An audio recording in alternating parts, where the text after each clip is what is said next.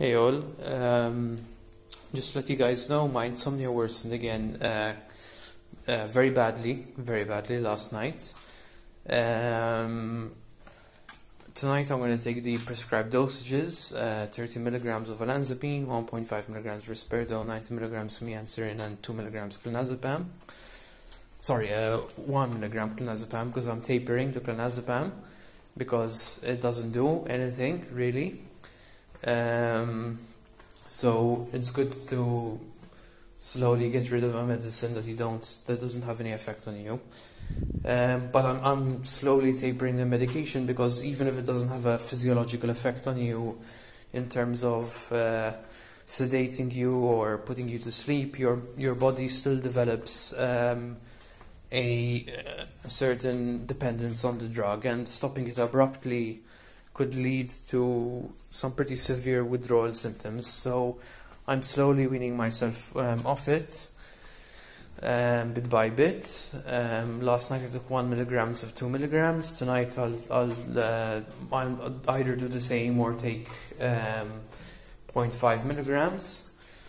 And yeah, I'll record my sleep. I know I've been saying that I'll record my sleep many times and then I end up not recording.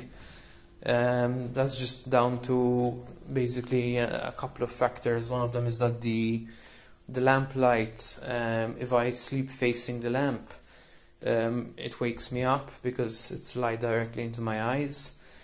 Another factor is I just plain old laziness and not getting around to doing it. But tonight, yeah, I'm definitely going to record my sleep because my insomnia worsened drastically, very drastically. Last night I took 40 milligrams and I got like 3 hours, or let me check actually. I got let me see, 4 hours and 1 minute of sleep with practically no deep sleep and no REM sleep at all. So I think it's going to be important to document if I'm even able to sleep on 30 milligrams anymore. So yeah, I'll see you guys tonight.